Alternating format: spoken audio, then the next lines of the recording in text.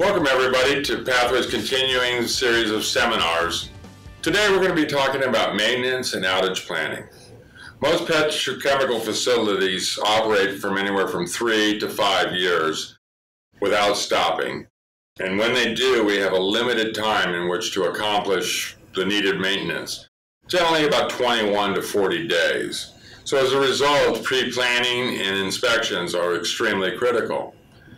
Now, the most important thing about an expansion joint inspection is that I don't believe in them. That's because an expansion joint is intentionally the weak link in a series of components. And in order for the expansion joint to operate properly, all of the other components in the line have to be working well.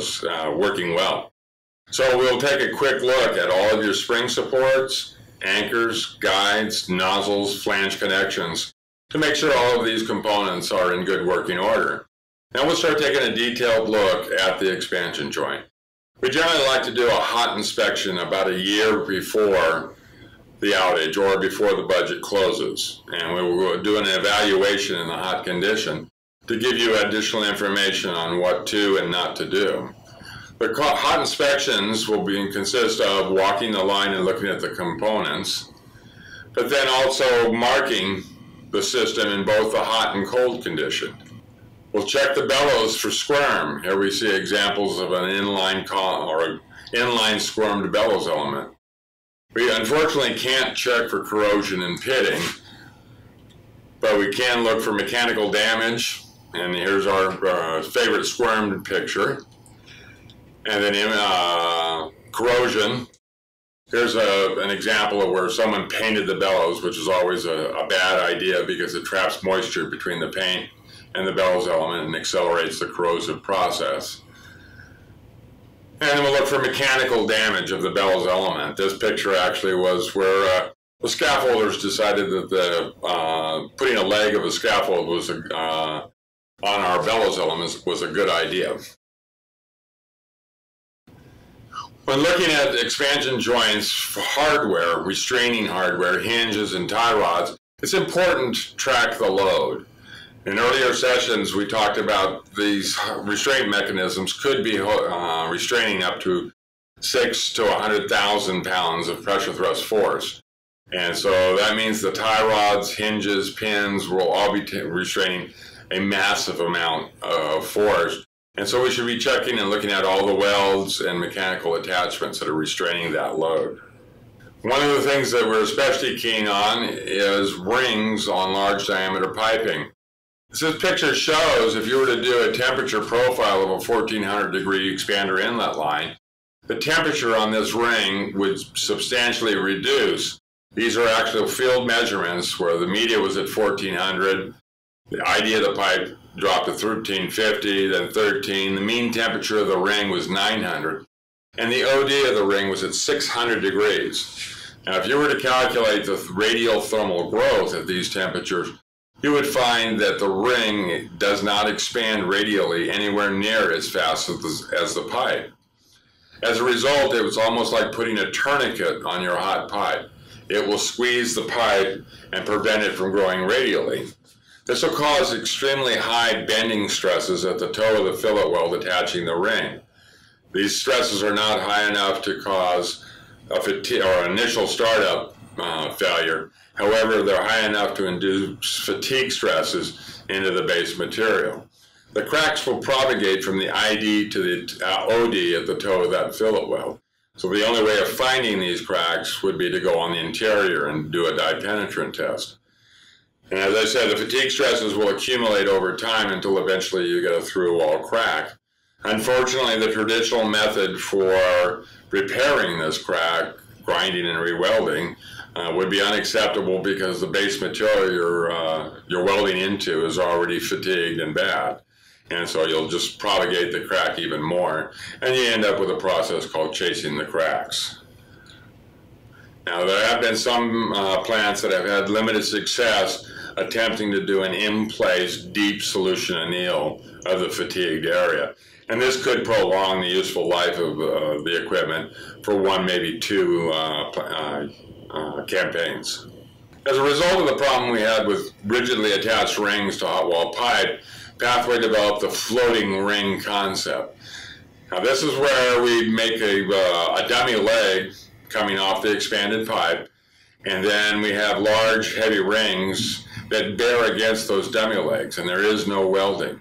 And this way the expanded pipe portion of the expansion joint can readily expand at a different rate than the floating rings that are restraining the hinge plates in this picture.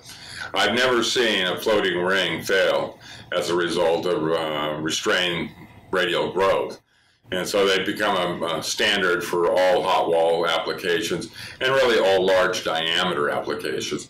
And this discussion would apply not only to expansion joints, but spring hangers, guides, and anchors. I've seen spring hanger rings fail as a result of restrained thermal growth as well. So you may want to take a look at that. Also, I've seen failures of rounding rings and fit-up rings that were left over from the initial construction that were never removed, and they're causing this through-wall fatigue cracking. Next thing to look for is welded cones. Here again, if you look at the temperature distribution of a welded cone, you'll see that we have very high temperatures on the line side on the right, but then it drops down to maybe 600, 500 degrees at the Bellows attachment. This will cause bending stresses in that transition piece. The maximum stresses will occur at the welds. And for this reason, the industry had a number of failures at cone welds. And the industry responded by developing wedding cake expanders.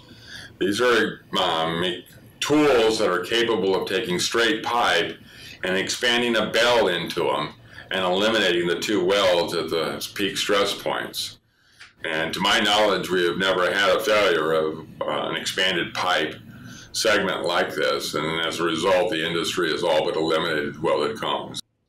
Okay, the hot inspection will also include taking the Bellows operating temperature, to apply pressure test, measurement of movements to compare against theoretical, inspection of the hardware, a review of the drawings to see if there are any known manufacturing techniques that could lead to future problems, and a review of the historical information, i.e. how often have you replaced this joint and why. If you've been replacing it every campaign, then there may be a systemic design problem with the line, and a better type of joint might serve you better. And then finally evaluate its operating conditions and options. One of the critical factors to consider when evaluating the long-term health of an expansion joint is the Bellows actual operating temperature. We offer Bellows with thermocouples attached that will allow you to record and monitor the temperature. We like to see the Bellows operating somewhere between, this slide says 300, but we found that there are some high temperature sulfides that can condense in that up to 400 degrees. So a tree safe range is somewhere between 400 and 900 degrees. So you can monitor your Bellows operating temperature, and if you see the temperature start to drop, it could be an indication of catalyst packing in the interior, and as or coke formation if it's a hydrocarbon line. And you can monitor this, and as it gets down in the range of 400 to 300 degrees, know that it's time to take some action. Conversely, if your temperature is trending up, could be an indication that you've lost insulation or refractory, and your action line would be around 900 degrees, where we'd have to take some action to remedy the situation. Probably the best thing you can do in evaluating an expansion joint short term is perform a two-ply pressure test. If your bellows are a two-ply testable bellows, you can test them online by removing the red top, attaching a pressure source, normally an inert gas of some sort like argon, an isolation valve, and a pressure gauge. And what you can do is pressurize that very small space in between the plies to about 10 to 15 psi, lock it down, and then monitor the pressure gauge to make sure that it holds pressure. This way you can monitor or verify the integrity of the inner ply, the outer ply, the attachment welds, and the test monitoring system. Now, if you were to have a leak, Normally, on the outside or test support connections, that is repairable during the outage in most cases. Very rarely will you have an actual bellows crack, but more likely a crack in the attachment weld or in the test monitoring welds. If you were to have a leak on the inner ply, that should show up as the operating pressure on the gauge, and that would tell you that the inner ply is gone and you're now operating on the outer ply, and you should address that problem during the turnaround. So as far as short-term evaluation, the two-ply pressure test is the best thing you can do. As far as age of the unit, Pathway has the philosophy that we will not even inspect an expansion joint older than 30 years. It'll be a verbatim condemnation. You have to, we recommend you replace it. You've gotten your money's worth, go buy a new one. And so after 30 years, it's impossible to predict what's going to happen. But a few ideas on how long expansion joints last. A regenerator standpipe, for example, will operate from 15 to 20 years. A spent catalyst joint would operate, here we have 20 to 25, I'll bump it from 25 to 30 years. They almost never fail. Third stage separator, 20 to 30 years because they don't do too much. Flue gas will be entirely dependent on the operating temperature. If you can get the operating temperature in the 400 to 900 degree range, there's no reason that they can't last 20 to 30 years. Expander inlet line joints would operate about 15 to 20 years. And the reason for the short run is because of the stainless steel wells sensitizing over time, not because of a bellows problem. So once we've done the hot inspection about a year to a year and a half prior to the turnaround, we would make recommendations and execute them, and then once the turnaround starts, we'd go in and do a cold inspection where we would repeat many of the steps we did in the hot, but then also we would go in and look at the internal liners, liner seals, liner gaps, refractory dams, and evaluate the internals of the joint and make repairs and modifications as necessary. During your outage planning, you have options. For example, if we found a joint that had a problem, say the inner ply is leaking, it does not always necessitate replacement of the entire expansion joint. You have options, and the first option I'd like to talk about is what happens if we do nothing. That's always management's favorite thing to do. Okay, do nothing. And then we have same size clamshell, in-place refurbishment, shop refurbishment, and new. So let's take a look at a couple of these options. Doing nothing is always an option and could consist of engineering out the expansion joint. There are many plants where an expansion joint was dropped into a piping system simply because they did not have the capability of doing pipe stress analysis to justify not using one. And so they're in there for a fear factor, and in many cases, the joint can be engineered out. Next option is boxing an expansion joint in. A lot of the expansion joints we sell have heavy sealable covers. These are plate covers that can be welded shut in the event of a bellows failure. I often warn end users to be very careful about this option because that expansion joint was there for a reason, to absorb thermal growth, and by boxing it in, you've eliminated that capability of absorbing that thermal growth. And you need to ask yourself what is going to take its place. And I have actually seen nozzles torn out of vessel walls, anchors shear off, pipe rip, and a lot of some pretty nasty things as a result of boxing in an expansion joint. And I know a lot of people will say, well, we'll just operate, and if we see we're coming down, we'll run out real quick, and we'll cut the box off. And that's a nice thing to say, but at 3 o'clock 3 o'clock at night, on a Sunday night, sometimes it always doesn't get done. So boxing in an expansion joint is something I urge people to take great care with. Okay, next option on your turnaround is called a same size clamshell. And what we're going to do is up here in the right-hand corner, we're going to take that bellows that's there now and assumably leaking. We're going to strip it off and mount a new bellows that is a same size clamshell. We do this a lot on heat exchangers where it's not possible to replace the expansion joint with a brand new assembly. And it's sometimes considered a permanent replacement and done with 2 longitudinal hand seam welds. First step would be to take off the old bellows and we'll grind the pipe smooth and clean the shell. Next step is we'd put on standoff rings and then a copper chill bar. And then the final step would be to make a single ply bellows element, cut it in half, bring it out to the side, and then install it on the standoff bands with the chill ring. And that's where we get our hand welds, where we would make 2 hand longitudinal welds across the bellows element. Pathway has 8 welders that are certified to do this weld. It's that critical a weld and that difficult to do.